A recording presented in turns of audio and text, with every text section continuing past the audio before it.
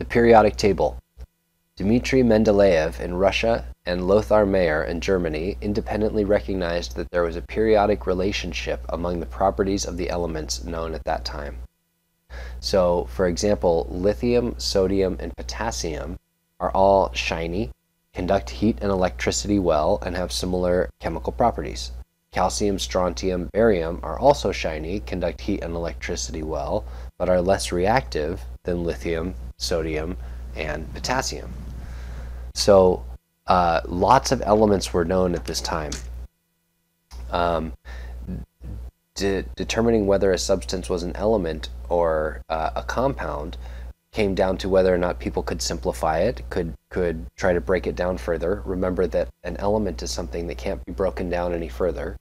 So mining has always been really important, and when chemistry was really being developed, it kind of went hand in hand with mining, because miners would discover new compounds, and scientists and chemists would try to break those compounds down to see if they could get gold. It was very practical. They were just trying to extract the metals that they were trying to mine.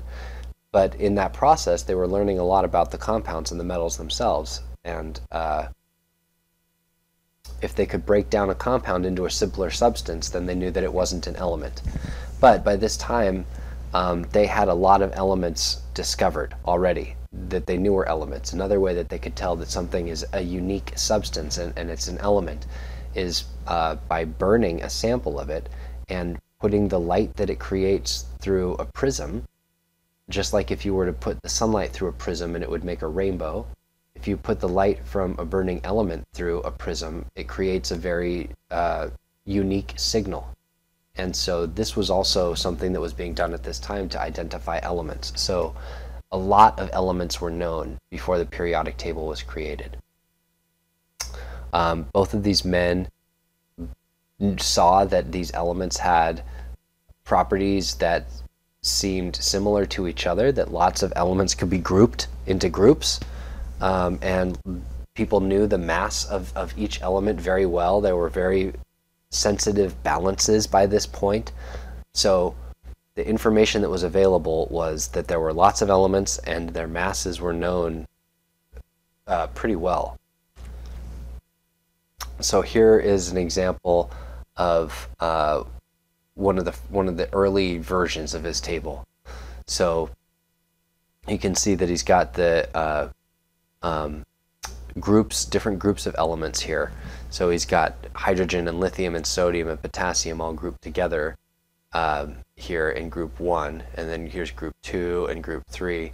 So he would group the elements together based on similar properties, and he has their mass in there too. So he can say that there's something to do with their mass, and because the elements that are in the same group would get heavier and heavier, right? So 1 and then 7, then 23 and 39. So as the elements got heavier, they somehow came back to the same group. And then 23 would come back to group 1, and then element 39 would come back to group 1. And this was kind of the idea, the genesis of the periodic table, was seeing that it was easy to group them, and they got heavier, and they came back to the same group for some reason. So although the early periodic tables were mostly created based on this relationship of mass, it's now become apparent that the periodic relationship is really about the number of protons more than the actual mass of the atoms. Although the number of protons in the mass generally does correlate, and they usually do go together, although there's a couple of instances in the periodic table where an element that comes later that has a higher atomic number actually has a lower mass. That does happen a couple of times in the periodic table. So the periodic law, the properties of the elements are periodic functions of their atomic numbers. A modern periodic table arranges the elements in increasing order of their atomic numbers and groups atoms with similar properties in the same vertical column. So the periods are the horizontal rows, are the rows of the periodic table, and groups are the columns of the periodic table. So here is a not so modern version of the periodic table. By this point, we've actually already discovered and named elements up to 118. So you'll see these symbols, right? So we know H, and here's oxygen, and then lots of these other symbols, and then we get up to these symbols at the end where there's 3 letters. Well, these 3-letter symbols are placeholders until these elements had been discovered. Well, this is an old periodic table because these elements have been discovered and named. 113, 115, 117, and 118 were the last elements to be discovered and placed into this version of the periodic table. And now that they have been, this version of the periodic table here is full. And that is, of course, the first time that that's happened, at least since we discovered the lanthanides and actinides. So now this periodic table, now that 118 has been filled up, this periodic table is full, and it is proposed that there are more elements than 118, so we're going to have to start adding more rows to the periodic table when those are discovered. So you can see the periodic table is arranged by atomic number. 1, 2, 3, 4. So of course it goes up just by counting, just by increasing number, but these numbers also stand for the number of protons, and they go from left to right. So 1 proton, 2 protons, 3 protons in lithium, 4 protons in beryllium, 49 protons in indium, 107 protons in borium. So this number is not just its place on the table, it's also the number of protons it has in the nucleus. And the mass number down here, we talked about in an earlier video that this mass number is the average mass of all the naturally occurring isotopes multiplied by their natural abundance. So this mass down here on the periodic table is not the mass of any one isotope. It's an average mass of all of those isotopes.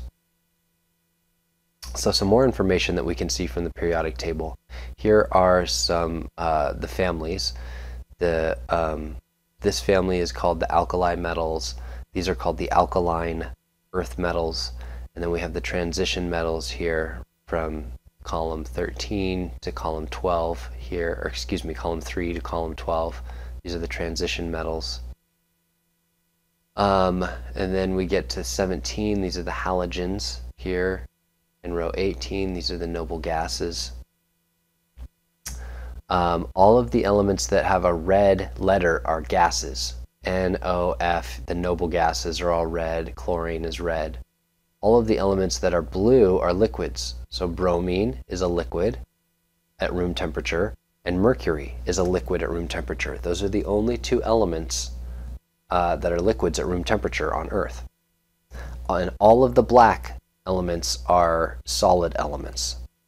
So lots of information in the periodic table if you know what you're looking for. So we can also use the periodic table to determine whether an element is a metal or a non-metal or a metalloid. We can break the table down, break those elements down further into those 3 groups. So metals are shiny and malleable and good conductors of heat and electricity. So of course examples are silver and gold and copper and aluminum, and probably pretty familiar with metals. Non-metals appear dull and are poor conductors of heat and electricity. So a diamond is an example of a non-metal. Carbon is non-metal, and a diamond is pure carbon. So the difference between metals and non-metals is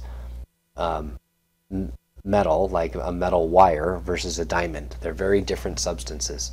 And other non-metals are gases. So a gas and a metal are also quite different. And metalloids are have properties that are in between metals and non-metals. Sometimes they're called semi-metals. They can conduct electricity and heat moderately well, and they have some properties of metals and some properties of non-metals, so they're kind of in between. The main group elements are the ones that are in groups 1, 2, and 13 through 18. So those are skipping the transition metals. So we keep the main group elements and we keep those separate from the transition elements because the main group elements have predictable properties, and the transition elements, they don't fit the pattern quite as well. So we make this distinction between main group and transition. And the intertransition metals are the lanthanides and actinides, and those are those two rows at the very bottom of the periodic table. Again, we talked about the alkali metals, the alkaline earth metals. The pnictogens are the ones that have nitrogen, although this is a name that's pretty rare, and I can't imagine that this is something that you're going to need to know. Or the chalcogens are the group with oxygen. So these are groups that, although they do have names, they're not used very often.